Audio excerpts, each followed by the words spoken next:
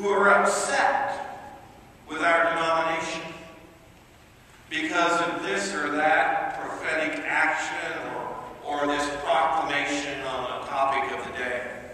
And to some people it seems like there's no issue so far out that the United Church of Christ doesn't find a way to be on the cutting edge of it. Sometimes those people are right.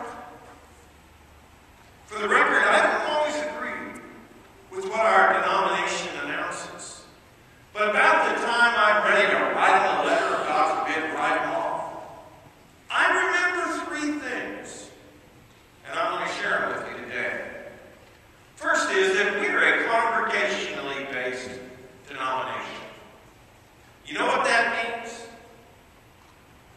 It means you don't have to agree with headquarters. You don't even have to act in a manner that's compliant. And Lord knows I know that you wouldn't.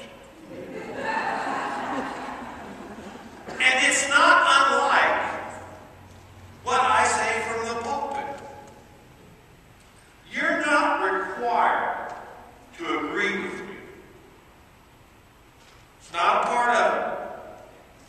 I'm also not required to say things you're going to like to hear. That's not in my notes. Thought I'd remind you. You're not required to agree with my proclamations. Mine is the voice, one, in the conversation about our Christian faith. We are all, every single one of us, in conversation about who and what God would have us to be. And part of our denomination's mission, part of the United Church of Christ's mission, is to challenge us here in the local churches to keep us honest about the prophetic concerns and the justice concerns of our age, even when it's not comfortable for us. And it's our obligation as well to challenge them.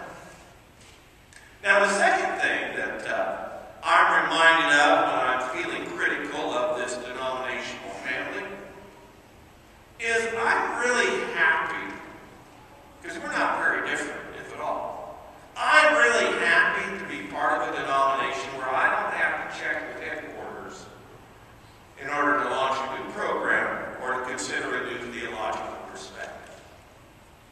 We don't have to check with headquarters.